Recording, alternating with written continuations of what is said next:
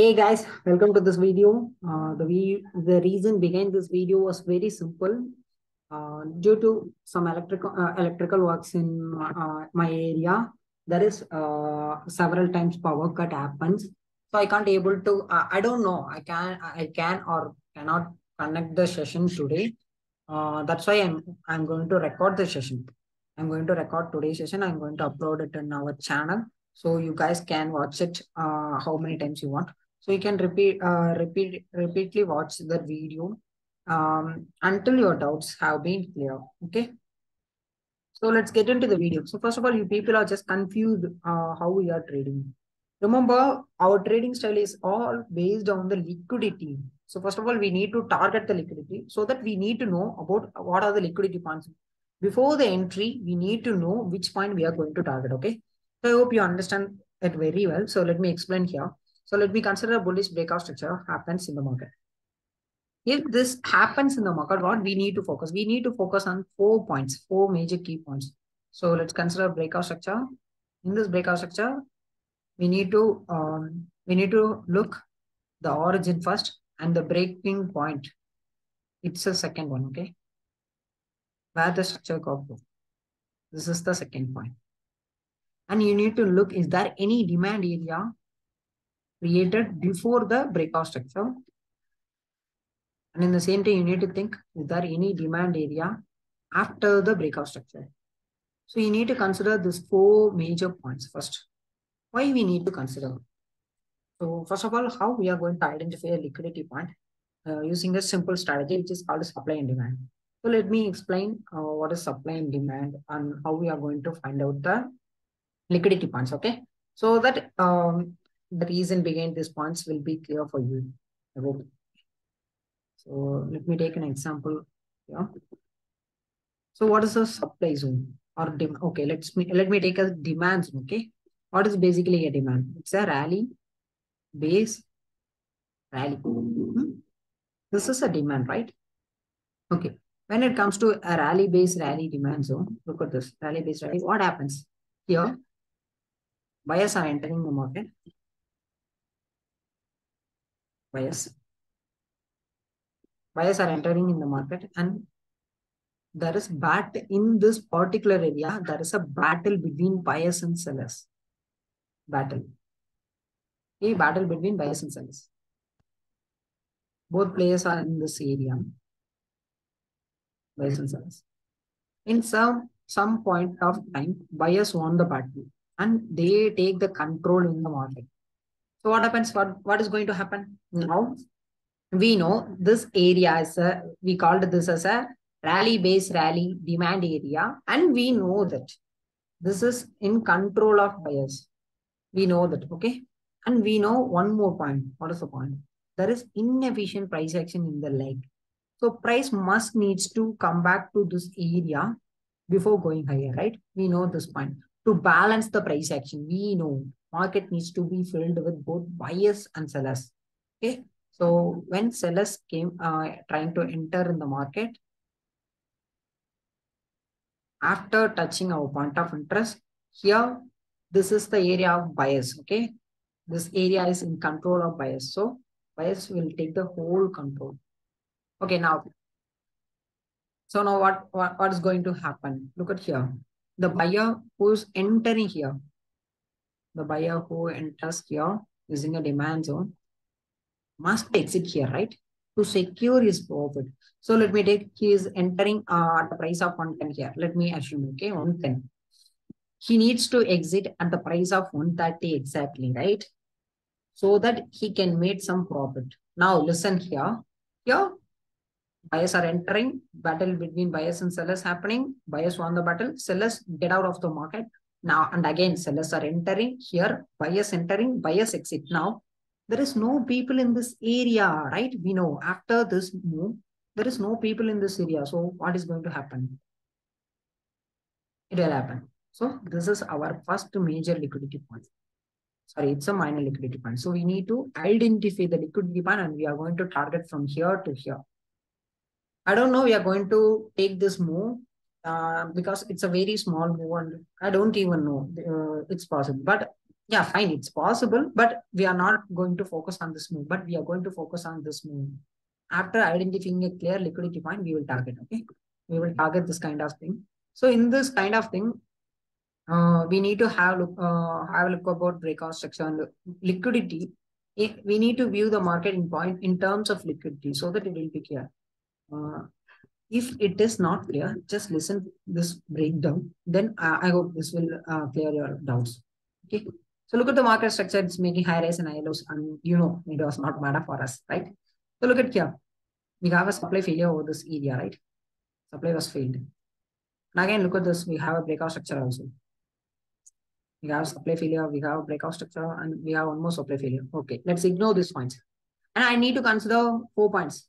The origin, and is there any demand area below? Yeah, there is some demand. It's a valid one. And again, where's the breakout structure? This is the breakout structure. Is there any demand area after this breakout structure? Yeah, there is one demand, which is rally base. If it creates a rally, it will be a demand, right?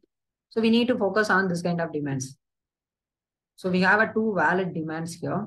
So let me mark the two valid demands over here. Okay. I'm going to delete everything and I'm just going to mark the two valid demand areas.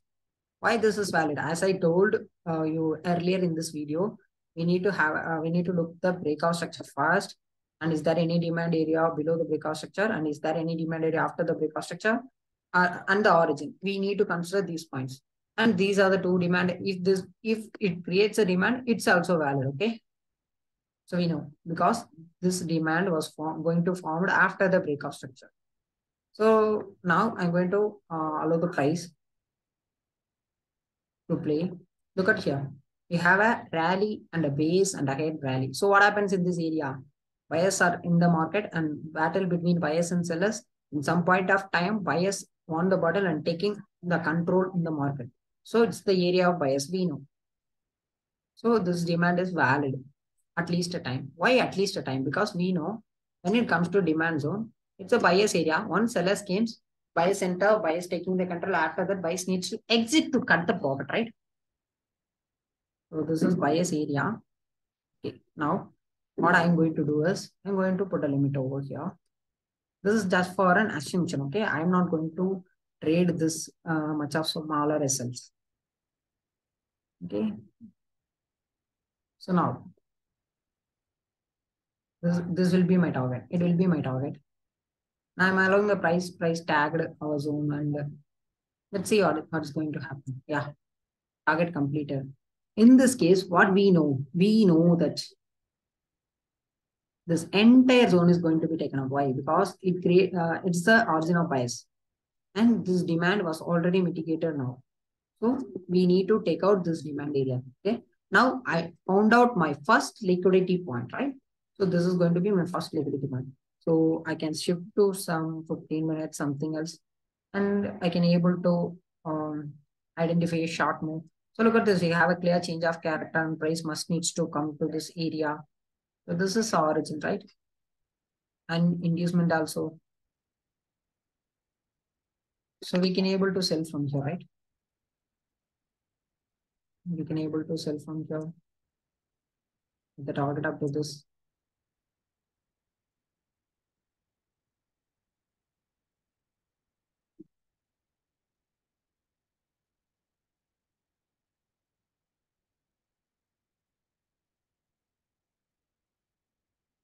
So knowing liquidity levels is an art. Okay. This video is particularly explain the liquidity points, not about our entries, our entry models, everything else. This is to just explain the liquidity levels and how we are going to target. Okay. So now the target was reached. Now let's come back to this demand. Now I'm going to validate this demand. How I'm going to validate? I was waiting for the price to play. Wait for wait for it. That's it. I was waiting for the price to play. And yeah, once price comes and mitigates, look at this. We have a clear sweep of liquidity. But what we need to, what we want more, we need a breakout structure, right? So we need to wait to aim for buys. Why we are aiming for buys? So the overall idea, if you look at the 4-hour time frame, so let me delete everything. look at the 4-hour area. So price was swept the liquidity here and breaks the structure over here. So this demand may be validated, but this area won't be validated. Why? Because we are trading the concept using money transfer. This was not an area to look. So I'm aiming this highs to taken out. And why particularly from this area? Because look at this. The price is actually reacted from a demand zone. So when it comes to demand, this demand taking control, a rally, a base, a rally. So it's going to be validated at least one time. And already bias entry, bias are exited already over this area. So if price comes to this area, it will be taken out. So it's not valid one. I hope it makes sense for everyone, right? So let me take this demand, and which is the reason for the which is formed after this supply failure. This demand takes the control. So why supply fail, demand taking control? Because in market there is only two players. One is buyers and another one is sellers. If buyers lost the battle, sellers going to take the control. If sellers lost the battle, then buyers are going to take the control, right? So here I'm going to look for price.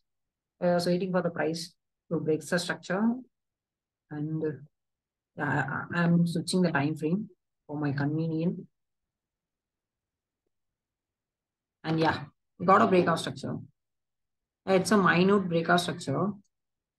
You need to notice. Cut this. Yeah. Yeah. I hope it makes sense, right? So it's a breakout structure. And look here what happens. Price builds inducement, which is a fuel to go higher. I'm going to take an entry from this area towards higher, towards this target, okay? Towards this as a target.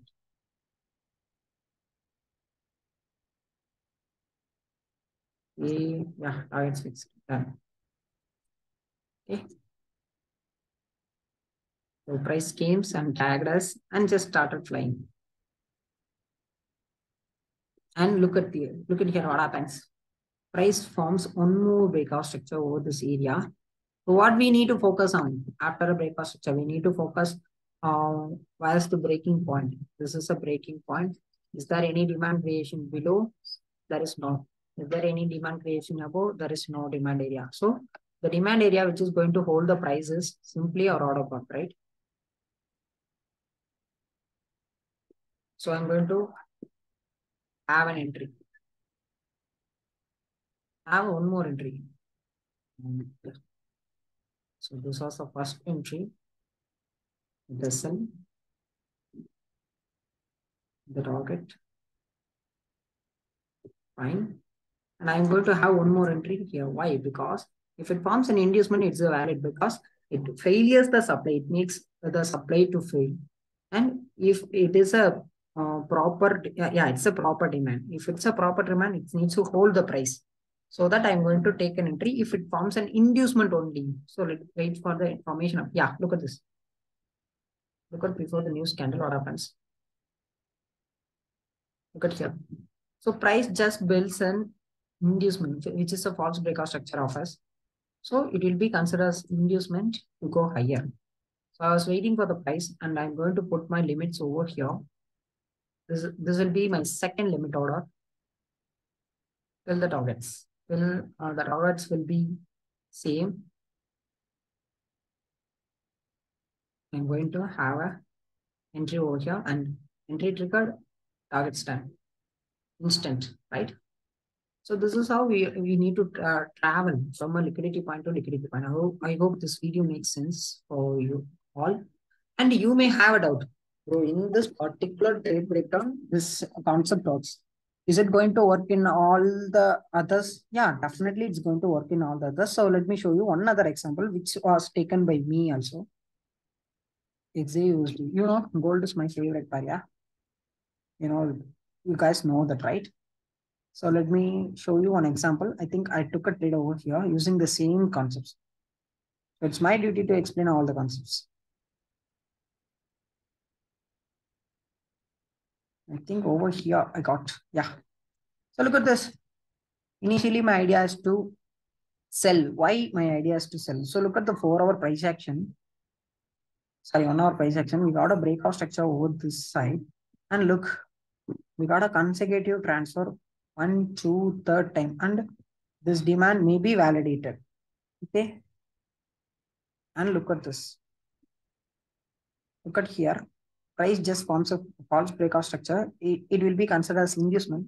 After taking this inducement, prices started flying immediately. And it never fills the inefficient price action still and never mitigates this demand zone to go higher. So I thought that this was a trap move, which is formed to trap all the traders. And in the same time, look at the high lower time frame. So it's in 30 minutes. We got a liquidity sweep and we got a breakout structure. It's in 30 minutes. Okay.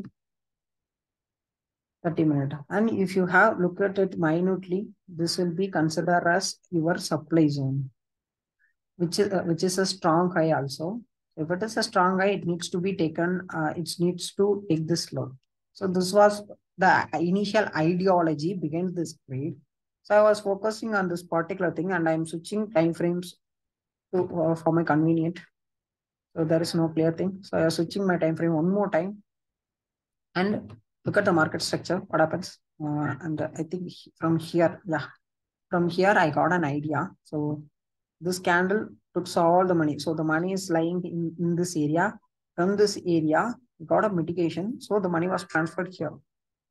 If sales needs to be happened, this is the block which is reason for the sales, right? So this is the reasonable block for sales, and it blocks this block having an inducement, and it mitigates the money block which contains money. So I was waiting for the price to play, and now I noticed something over here. Look at here. I think in 15 minutes. Yeah. Look at this. There is a supply failure. When it comes to supply failure, we need to look, is there any demand creation nearby our supply area? Yeah, there is one demand creation nearby supply area. So I need to look for like just a minute.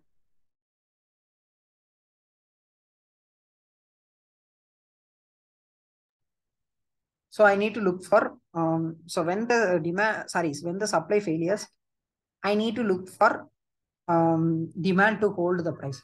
So there is a demand formation which is created after my supply failure. So now look at here, look at the price action and how we are going to make our move. Okay. Prices started playing and look at here, price just came, and again look at this mitigation and look at the sweep of liquidity. So more, this is the trap of most people. I'm also trying to execute a trade over here, but I thought that, okay, if price needs to go lower, it needs to break this demand because it's a fresh demand. Still, it not yet mitigated. Look at this switch. It not yet mitigated. If this is a demand which is formed after the supply failure. So after the supply failure, this demand needs to be validated. So if demand is need to be validated, this case needs to be taken out because this was a take profit area, right? It's going to be the take profit area. So when it comes to the take profit area, we are going to have buys over here till the target is up to this. So after mitigating this area, uh, we will look for sells and after take out this highs, right? So we are going to have an entry over here. And we entry got tapped. And again, price just hit the TP. Look at this. Think that how many people are going to sell from here. They are getting trapped. Definitely they are getting trapped, right? Look at the sweep and look at the breakout structure. Look at the inducement. They got trapped over here. If you don't know where is the liquidity point, definitely are going to be trapped by the market. So it's better to understand the liquidity points. Now we know this is going to be liquidity. I was waiting for the price to play and look at, notice the price action. We are still in our point of interest, right? We are still in our same point of interest. And look here, what happens? I need to find a valid zone for sell, right? price came. Just a minute. Yeah, look at here.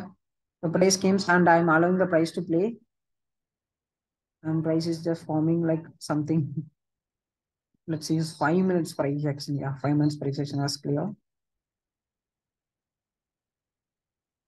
Look at this. We have taken out the lows just over here. Just over here, we have taken out this low. It means we sweep the liquidity and we broke the structure. Okay. So I need to find a valid supply zone. Look at this. This candle contains all the money. By mitigation, this candle contains all the money. By mitigation, this candle contains all the money. Now it's going to be my sell zone. And I'll switch a time frame to 1 minute to look a perfect candle which subs the liquidity and breaks the structure. Look at this. Subs the liquidity and break a structure, everything is in. And look at here also. Subs the liquidity, break a structure. And still in our area, right? It's still in our area. When it comes to our area, we are going to sell. We are going to have a sell. I just marked this. I didn't enter over here. I just marked my point of interest. That's it. I didn't enter over here. And I switched to 5 minutes. And I was expecting something like this is a trap area. We know. So what people will think? People will think it's such a liquidity breakout structure. It's a strong low. So price may react from here, go higher. This was people's expectation. But we know this is a trap now because it's already mitigated once and it's done its duty. So it needs to be taken out. So I was waiting for the price to give a reaction and it exactly gives a reaction. And look here, I was entered quietly over here.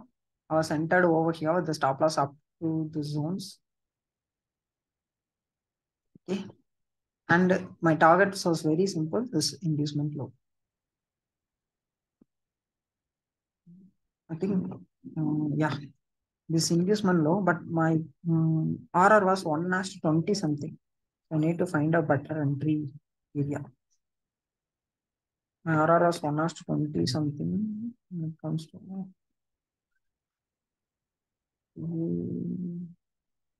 I don't know. Okay, fine.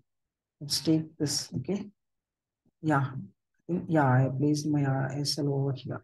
Right, exactly. Entry quite over. Yeah, this here. I'll explain the entry criteria in another video.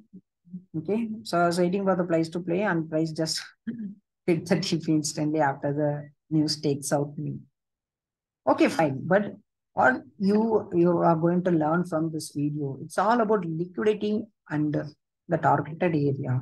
So look at how I'm playing. I'm not going to assume that this zone is going to work or not. I'm just taking in perspective of market, like which zone is the reason for the break and which zone is going to hold the price. And I was waiting. Look at here. If I'm not going to wait, I will execute a trade over here. Yeah, this trade perfects. It was a perfect one, but I didn't do that. I was waiting for the price to reach this. After take out this guys, waiting for the price to break this low and come back and entering. And after some 1:6 or something, it take out me. It's completely fine. But I know the liquidity levels. I know where the market is going to sell off. So everything I know. So it's better to trade with the liquidity, right? Without knowing where the market needs to go or where the market is going to be. You won't trade without knowing the exact liquidity points and exact selling point and exact buying points. Why you are going to enter in the market? Just wait. The time will come. I hope this video makes sense for everyone. I'll do one more video about the same topic. I'm going to store this video in our YouTube channel. I'll share the link. You can watch it. Okay. That's it for today. Thanks for watching.